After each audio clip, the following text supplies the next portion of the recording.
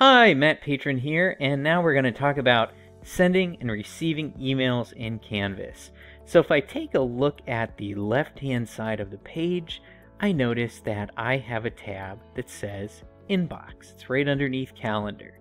So I'm going to click on Inbox here, and I'm going to let that load up. There's no conversations currently selected, so what I'm actually going to do here is show you that I can look at all email for all my courses or organize it that way. So right now it's just set for all courses.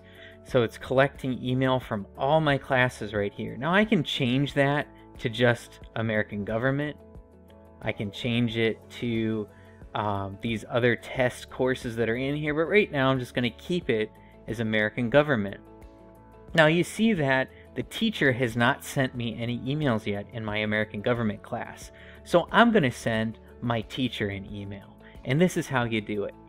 This little button up here, if I hover over it, it says Compose New Message. I'm going to click on that.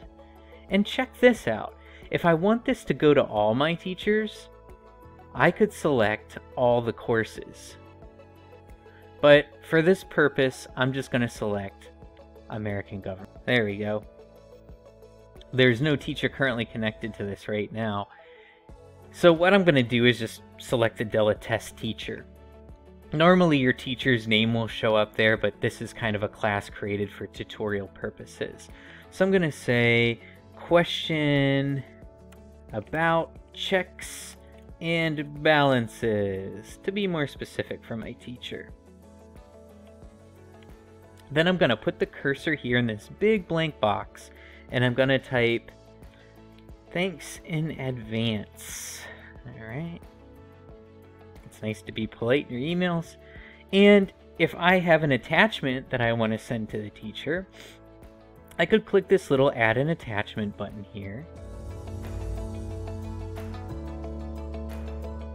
And I'll just select this document. Okay.